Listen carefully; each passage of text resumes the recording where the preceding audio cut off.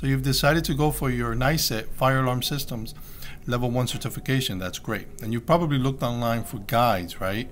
And most guides out there will probably just basically show you this or present you with this or present you with a question, right? For example, like this one, what is the maximum number of 12-gauge CHHN wires that can be installed in 1-inch EMT? And those are the multiple choices you have, right? So most guides will just basically do this.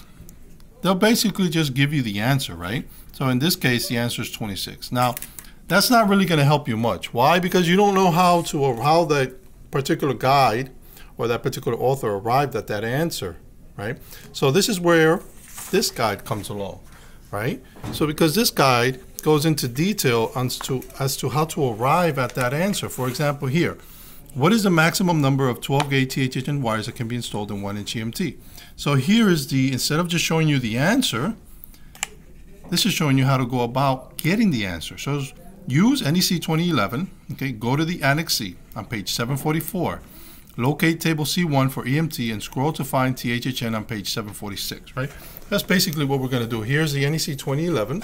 Okay, so we're going to go to Annex C, which starts here. And we're going to go to table C1, locate THHN on the type of wire.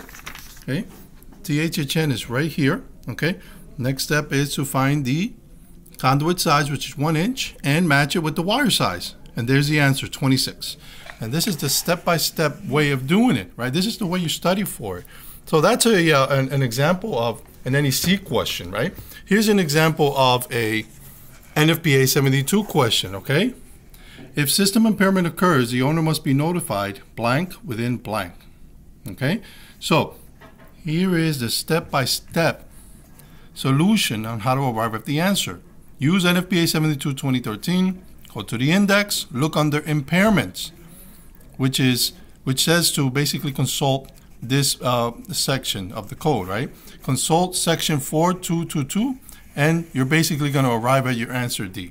This is basically how this book is formatted, right?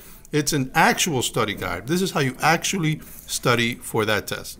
So good luck, guys, and hopefully you'll pick up this guide.